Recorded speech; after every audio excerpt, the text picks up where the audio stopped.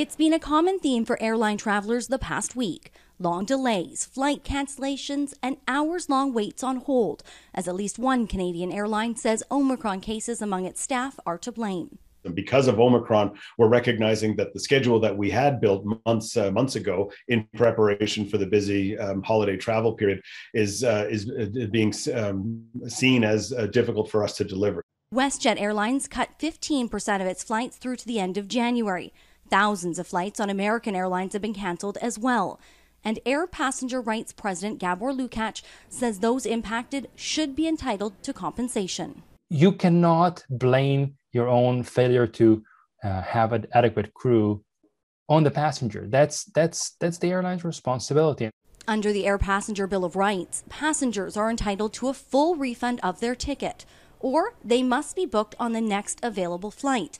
If that delay is too lengthy, you have the option to rebook a flight on a competing airline at the company's expense. Passengers are also entitled up to $1,000 in lump sum cash compensation per passenger for flight delays and cancellations.